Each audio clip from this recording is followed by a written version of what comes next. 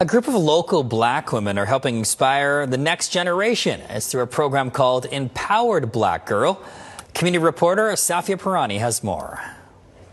A room filled with positivity and connection. Getting to meet other amazing, beautiful, talented women who are so inspiring is so cool.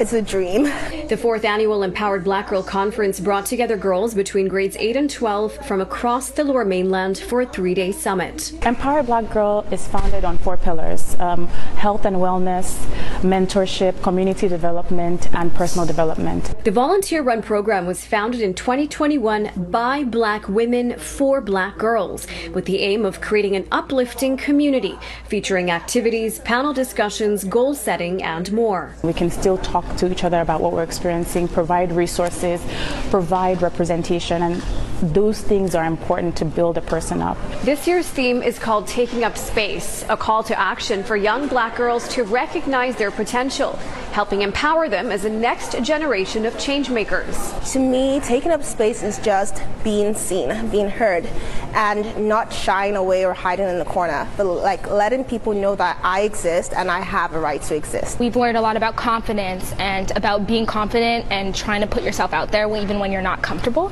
The conference has grown quickly, with roughly 60 participants this time, a testament to the team. What they're doing is making a difference. It's affirming for me to be in a space like this as a newcomer that is used to being in a space where everyone looks like me, to being in this environment.